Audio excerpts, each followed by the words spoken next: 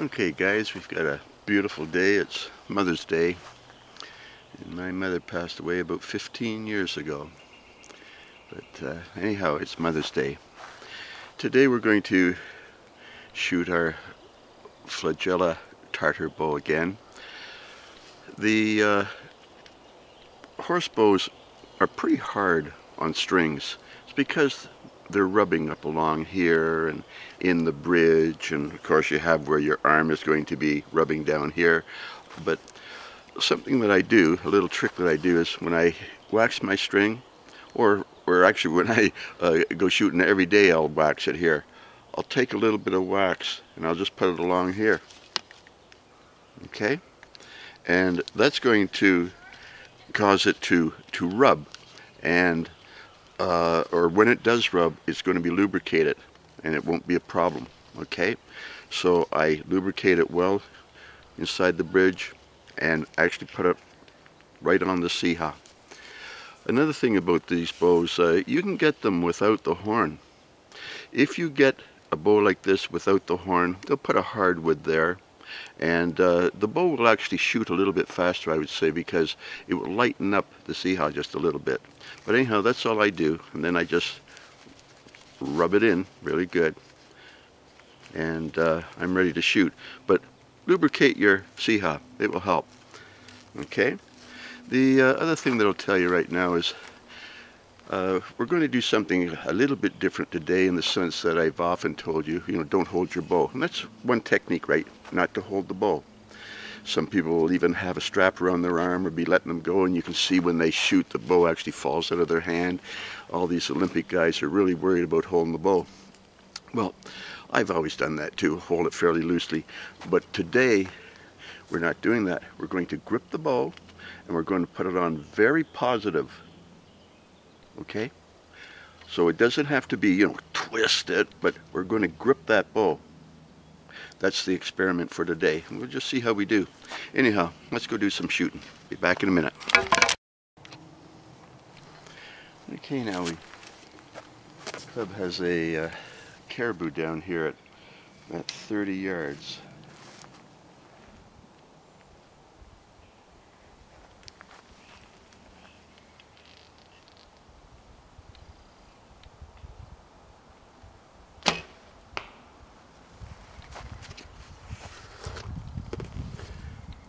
Today we're gripping our bow.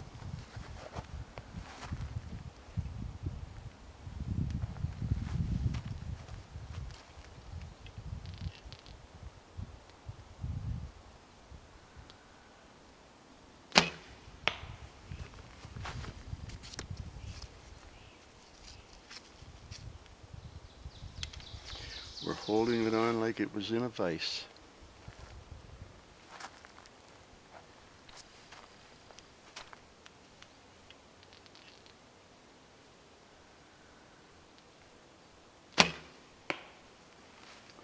Okay, so today we're gripping the bow like it's in a vise. I don't mean that we're really squeezing the bow, but we're not allowing it to slide around. We're holding it firmly and positively. We're not leaving our fingers open like this kind of thing so that the bow moves. We're not tying strings around our wrists so that we can let go of the bow. We're gripping it, and we're being very positive. Okay? So that's what it's all about today. We're going to hold that bow on.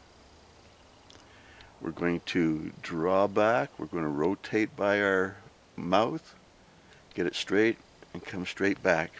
And we'll practice that. Anyhow, this one is a few shots at 30 yards, and let's see what we did here. And there's our shots. Okay, so they're all in the lungs or better. Anyhow, grip the bow. That's the experiment. I'll be back in a minute. Yeah, here, enjoying Mother Nature. And here's an old stump, kind of rotting, and it's got fungus growing on it, but, it's It's really, really wonderful stuff. Just enjoying nature. Beautiful. I'll be back in a minute. Guys, you know, nature is kind of wonderful.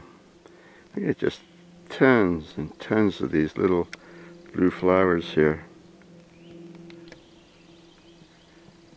Very, very pretty place. But yeah, it's a lovely Mother's Day. And there's a present from Mother Nature. Anyhow, I'll be back in a minute. Okay, now the club's got a doe down here at 23 yards.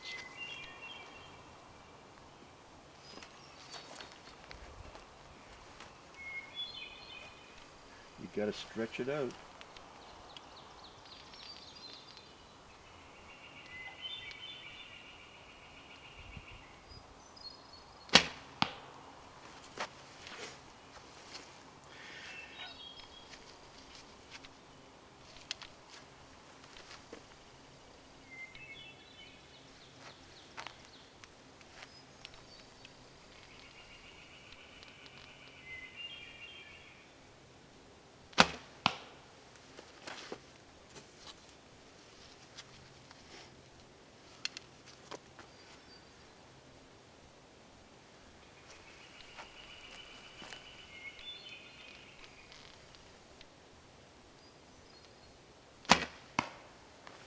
Okay, so the thing that you can do is draw along the line of your mouth. You can hold that arrow at any angle and it should hit the target. But of course, that's strictly by pressure. But I find that the corner of the mouth and the eye are in a fair close line. So even though I don't use the mouth as an anchor, I can use it as a guide, you know, just sort of drag along it and it will get that line close to my eye. Of course, back here I do the final correcting, but the mouth can be used as a guide, as a reference point. Okay? And when you're doing that, you'll start to get some hits. And let's see what we get down here. Where is it? There it is. Okay, so we kind of got a tight little group up on his shoulder, but there it is. Okay then, have fun. I'll be back in a while. Okay guys, the club has a dinosaur down here for our shooting pleasure. It's at 24 yards.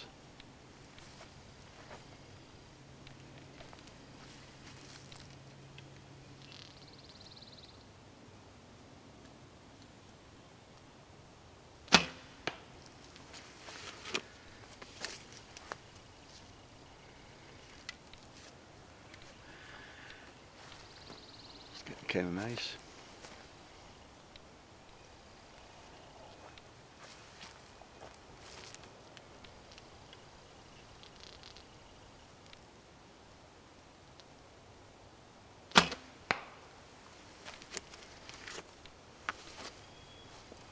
Nice and peaceful.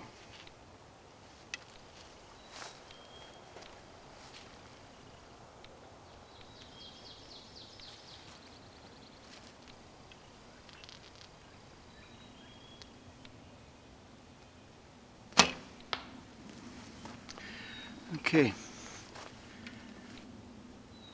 there's a guy, and his name is Ken Wilhelm. There's a couple of movies that he's in around 1930 or 1935 or 1937 or something. He's holding a plate for Howard Hill. Howard Hill shoots the middle of it, but Ken is an excellent shot, and so is his brother. So I want you to watch him. There's a show that he does where uh, you'll see he does this draw through the lip kind of a draw. He's just drawing, and he does touch here, but it's like boom, you know, boom. But he's still going here, boom. And but he's extremely accurate doing this kind of stuff. So Ken Wilhelm, and oh, they're fabulous to watch. They shoot cigarettes out of each other's mouths and cufflinks off the guys' each other's heads and stuff like that. But check him out, and I think you'll appreciate how good a longbow can be shot. And let's see if we can see what we did down here. Yes, yeah, there's our hits. Okay, we'll be back. Have fun.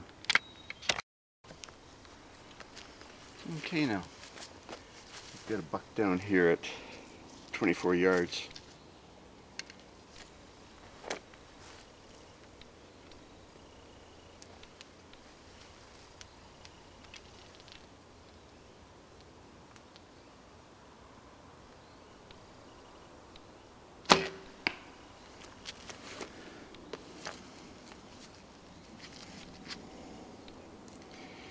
Yep, I don't think that there are any easy shots. You gotta work for every one of them.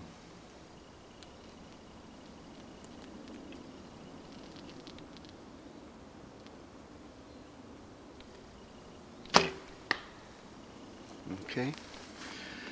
There's a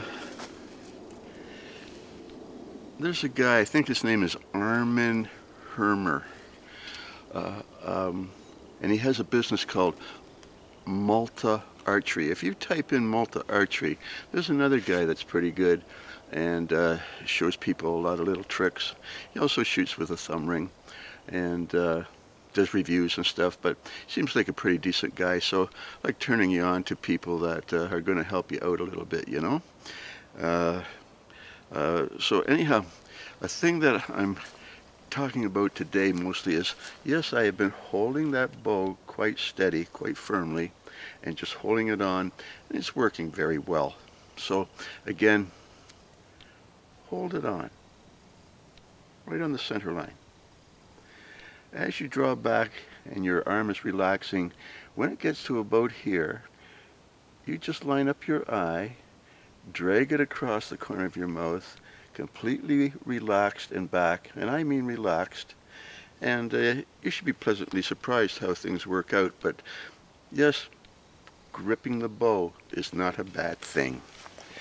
And we'll see if we can catch any other stuff before the sun goes down, but doing stuff like that, and you know, you can get some reasonable hits.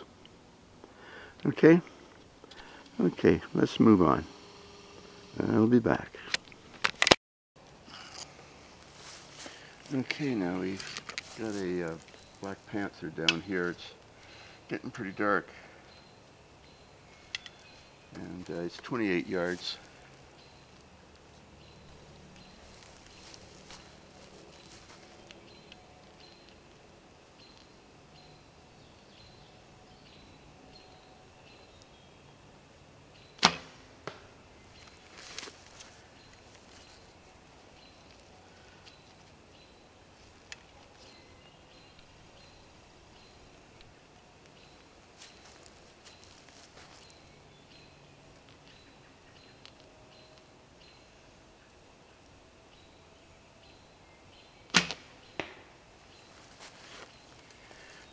Okay.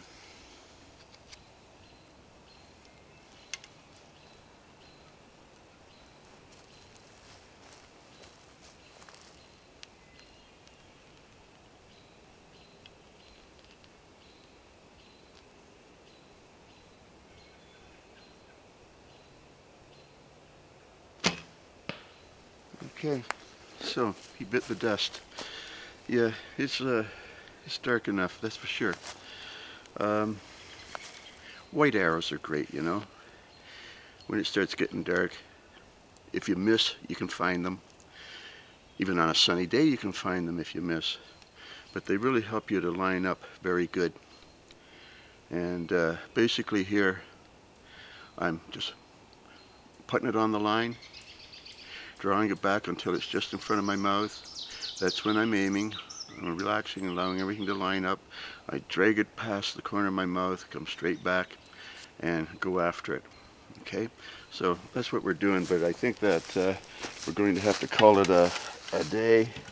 So we had a pretty good day shooting. Let's see if we can actually see what we've done here in the dark.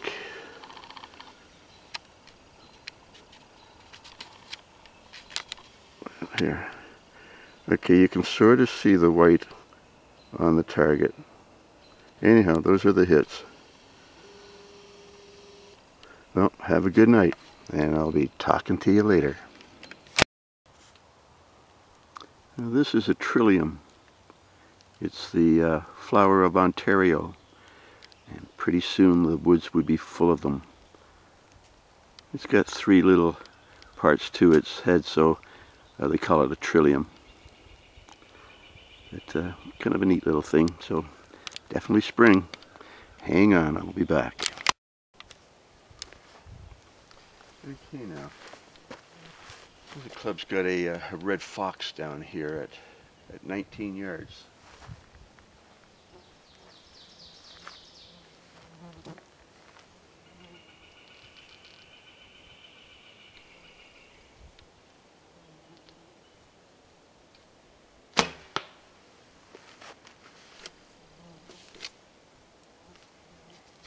Just because the target's close doesn't make it easy.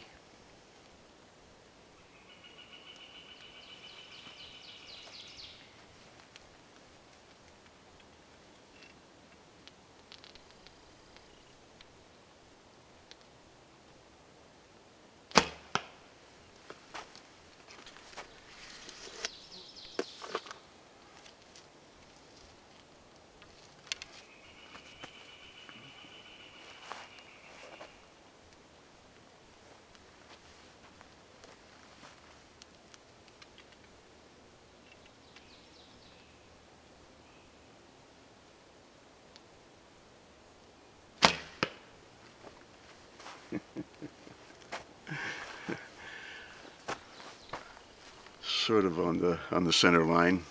A couple are together at the top and one's at the bottom. Again, I've started to grip this bow more firmly, and I'm just calling it a positive grip, and I'm finding that it's working quite well. It's a matter of, you know, holding that tip on and letting everything else come in behind. Okay, that's basically it. I will adjust with my elbow by rotation, but just basically let everything fall in behind the point. So that's the point. Get the point on there. But yeah, a firmer grip I'm finding today is working very, very well. So anyhow, when you do that and practice for a while, you'll get some hits, and you'll be able to have some red fox on your fur hat in the wintertime. Okay, let's move on.